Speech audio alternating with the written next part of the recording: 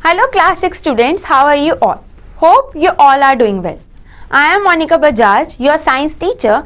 Today we will discuss about your unit 3rd, the world of living. Chapter number 7, things around us. Look at the things around you. Some of these things are natural. Something that is natural exists or happens because of nature, not because it was done or made by people. Some of the things around you are not natural but are created by human beings. Natural things can be living and non-living.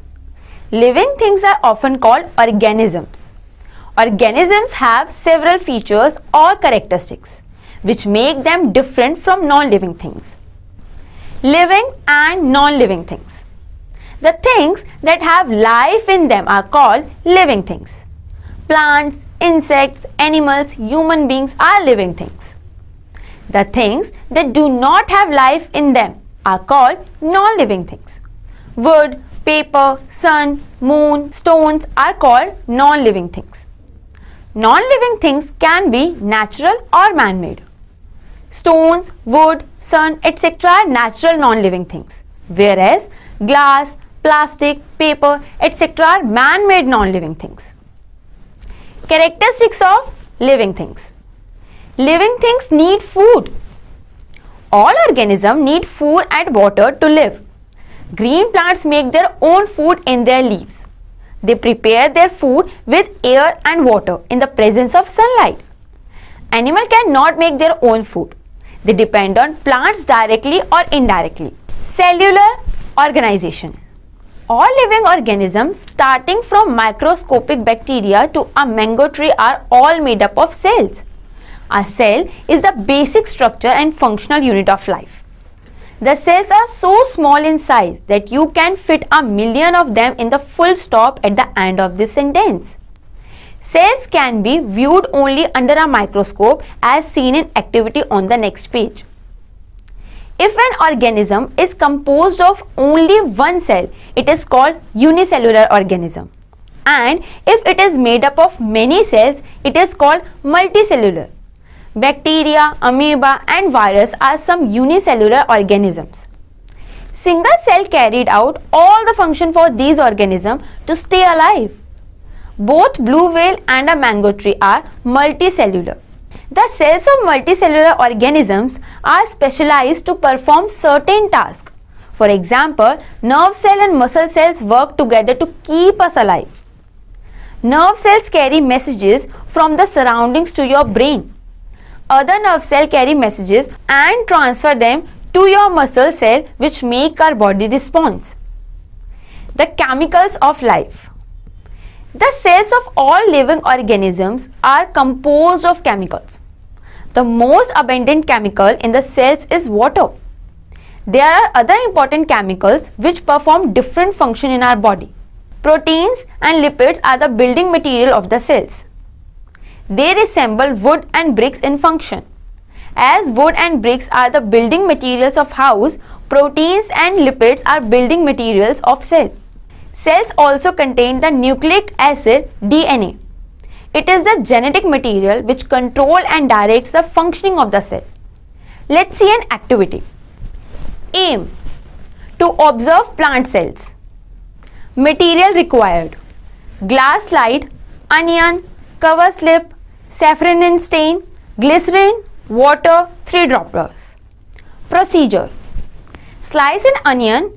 Take one small piece of using a tweezer, peel off the inner section of the skin. Place it on the center of a clean glass slide. Make sure that the peel is not folded or curved up. And a drop of water to the peel. Add a drop of saffron stain and a drop of glycerin to the peel. Place a cover slip on the peel. This has to be done slowly so that no air bubbles enters the cover slip. Clean the slide of any extra stain or glycerin using a filter paper.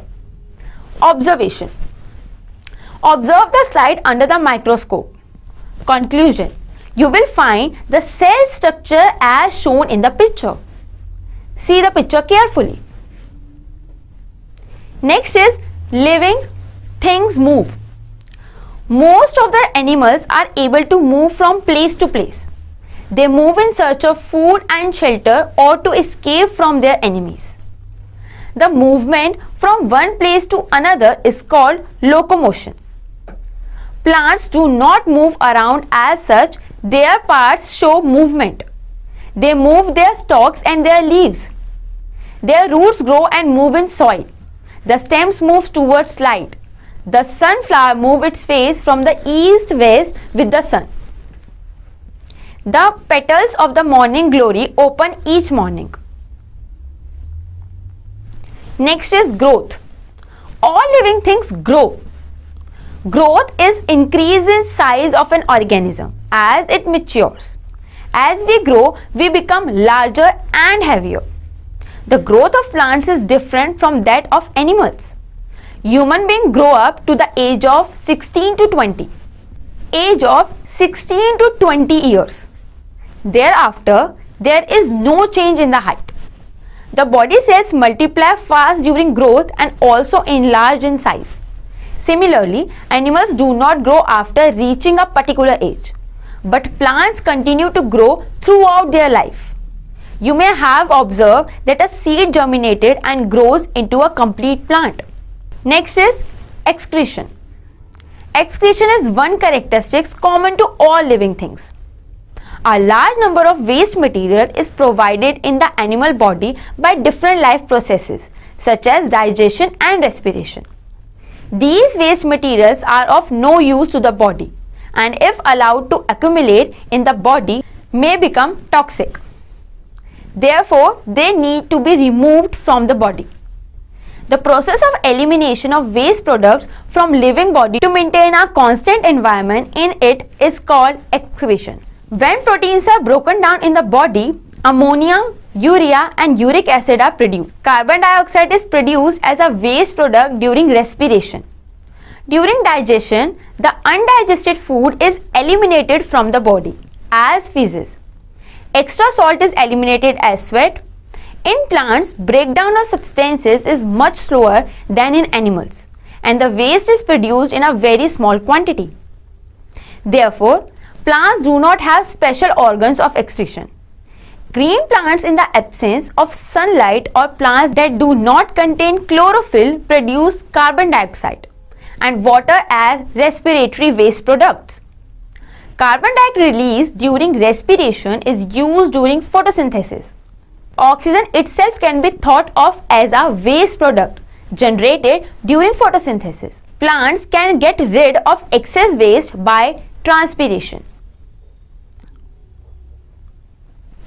Waste products may be stored in creases that fall off. A few waste materials that are exuded by some plants are resin, sap, latex and gum. Plants also excrete some waste substances into the soil around them. Next is living things reproduce. You have learned that every individual organism has a definite lifespan. It lives for some time and then dies. In this way, its race would come to an end. To continue its existence, every organism reproduces living beings like itself. This process is called reproduction. Different living organisms reproduce in different ways. Some lay eggs, others give birth to their young ones. Some plants produce seeds that grow into new plants. Some plants produce seed-like parts called spores. Others grow directly from a parent plant. Human beings and some animals give birth to babies. Others lay eggs. Next is respiration.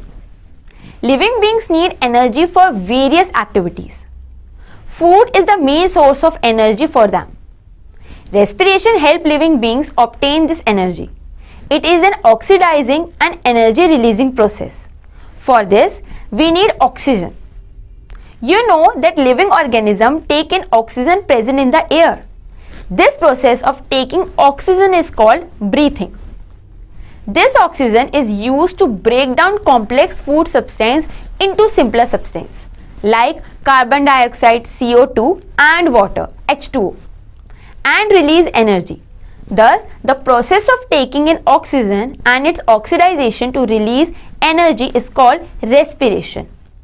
Most organisms have special organs to take in oxygen. In animals, humans breathe in air through the nostrils into the lungs. Animals live in water like fish have gills to separate the dissolved oxygen from water. Animals like earthworm breathe through their body surface while insects through spectacle present in their body. In plants, the plants get oxygen from the environment and return carbon dioxide and water vapor into it. This mere exchange of gases is known as respiration. Generally, plants do not have any organ for breathing.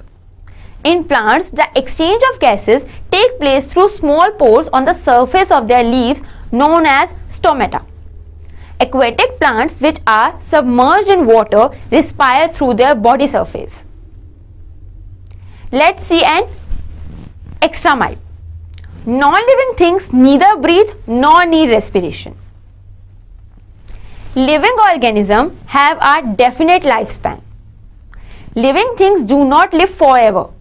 Every individual organism remains alive for some time and then it dies. Different kinds of organisms have different average duration of life. It ranges from a day to hundreds of years. The lifespan of some organisms are given below. Lifespan of tortoise is 120 to 150 years. Lifespan of spider is 20 years. Lifespan of elephant is 70 to 90 years. Lifespan of lion is 25 years. Life of banyan tree is 210 years. Lifespan of mouse is 2 to 3 years. Lifespan of squirrel is 8 to 9 years. Lifespan of dog is 16 to 18 years. Lifespan of housefly is 1 to 4 months. Lifespan of ostrich is 45 to 50 years. Let's see an extra mile. The giant Aldabra tortoise in Kolkata was possibly the oldest animal on the earth. He died at the age of 300 on 23rd March 2006 of liver failure. He had been a bachelor all his life. Difference between living things and non-living things. Let us summarize the difference between living and non-living things in the following table. See the table. Living things. Living things have definite shapes and size, while non-living things do not have a definite shape and size. Living things are made up of cells, while non-living things are not forms of cell. Living things can repair the damage caused to their body, while non-living things cannot repair the damage. Living things change according to their environment, adaptation. Non-living things are unable to adapt. Living things show movement, while non-living things do not move on their own. Living things need food for growth, repair and energy, while non-living things do not take food. Living things respire to release energy, while non-living things do not respire and do not produce energy. Living things produce excretory waste. Non-living things do not excrete. Living things respond to stimuli, while non-living things do not respond to stimuli. Living things reproduce their own kind. Non-living things do not reproduce. Living things grow and increase in size due to cell division, while non-living things do not grow. The increase in size is due to the addition of matter from outside. Living things have definite lifespan. Non-living things do not have a fixed lifespan.